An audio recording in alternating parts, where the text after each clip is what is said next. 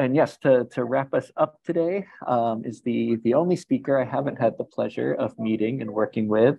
Um, but Haley, I have heard a lot about her, and I know she's one of the poster children of Go Farm, going on to create a very impactful and productive small farm on Oahu.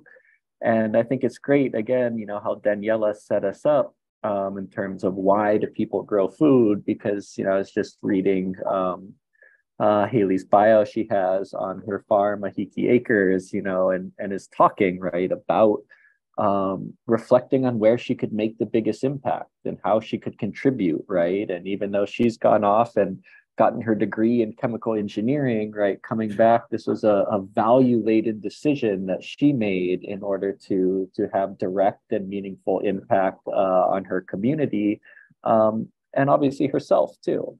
And so, yeah, it's just a really inspirational story. I really appreciated just quickly trying to learn about you, Haley, and really looking forward to what you have to share with us today. So thank you for joining us. Thank you, Noah. And yeah, thank you guys for having me. My name is Haley Miyoka, and my farm is Ahiki Acres. I'm going to pull up a slideshow.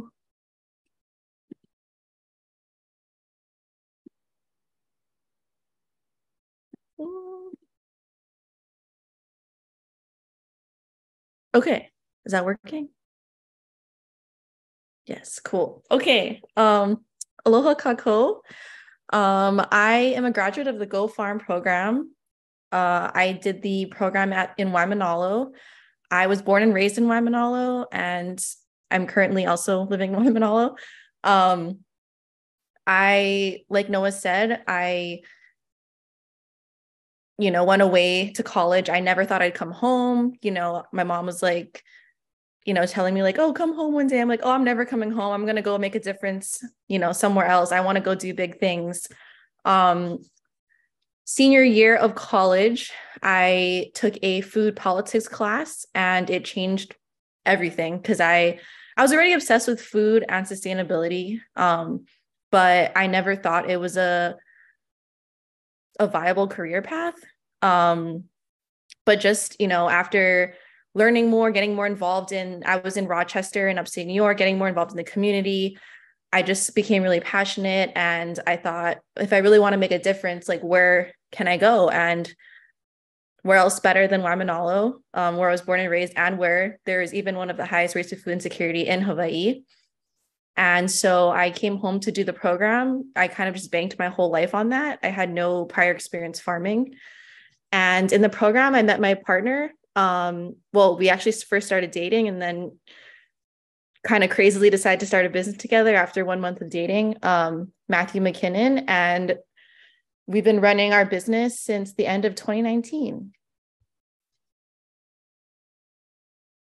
So this is an aerial view of our current plot at the Waimanalo Research Station at the Go Farm Incubator site. We started with a 1/4 acre and rapidly scaled to 1.25 acres. What you can see here is actually a 1/2 acre of veggie production. And for about 1.5 years, we had 3/4 of an acre in turmeric, which we did as a contract grow with another farmer in Waimanalo, kind of as an experimental project to see what it was like to do a contract grow. I'll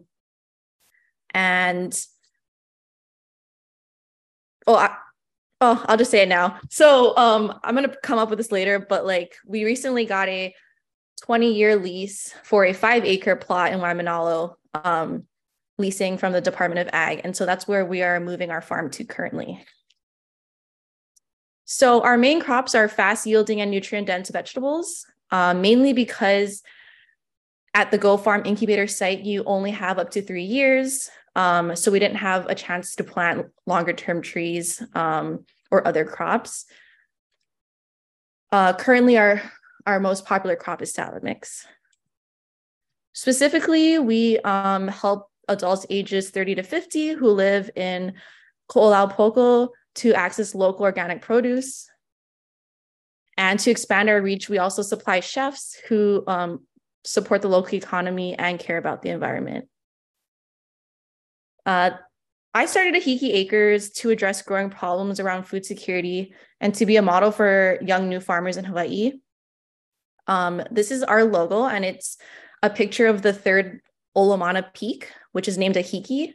There's also an old mo'olelo that talks about Ahiki being known as a beloved ruler over Kailua and Waimanalo, which is fitting because not only representing our location, our name symbolizes our dedication to our community. At 27 years old, I'm proving that a farming career can be profitable and sustainable for young Native Hawaiians. Currently, my partner and I both make living wages while employing one full-time employee and remaining profitable throughout. Our farm makes the case that small-scale farming can be an attractive career option for young people who are interested in growing food for their community. And we hope that we can set the example and encourage more to take on this critical work. And so many of you are probably wondering, like, how are you guys doing this? How is this possible? So I'm going to talk about ways that we're able to have a successful, sustainable small farm. So one of the major things I think is attributed to our success is that we are always innovating and increasing our efficiencies on the farm.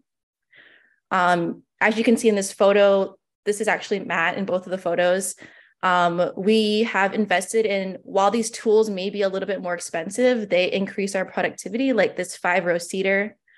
Not pictured, we also use a paper pot transplanter, which speeds up our transplanting from an hour to 5 minutes. And so while these are like larger investments up front, they have increased our efficiencies and have allowed us to produce more food with such a small area of growing space. This other picture shown here with the tomatoes is a trellising system called Clipper, and it allows us to grow tomatoes. It's kind of hard to see, but we can like lower and lean the tomatoes so that they can continue to grow. And theoretically, they could like keep growing for a year or more. I think our longest crop of like one tomato plant was over 6 months, but we usually get hit by like a disease or something before then. Especially because this greenhouse that we built is not covered with plastic. And we found out like rain is like a huge factor in like messing up our crops. So that's just something we learned along the line. Another thing that we do is we're always learning and experimenting. So we've done many like master classes online, leadership classes, the Kuhana business class. I've done the organic seed production course with the Organic Seed Alliance. So I'm also into seed saving. Here's a picture of Matt testing the bricks or like the sugar content of a tomato. I didn't realize until Dr. Crow like did her presentation, but I'm pretty sure she has the Crow Lab, and we did like a soil health cohort. And so we're always trying to do things to increase our knowledge on the farm. And yeah, I think that that's a huge help to our success. We're also always applying for grant opportunities. You know, a lot of farmers would say they don't have enough time to do that. And it is kind of an arduous task, but dedicating the time really does pay off. I am also grateful to be a graduate of Go Farm because we do have them as a resource, and they've been really helpful in helping us when we do apply for grants.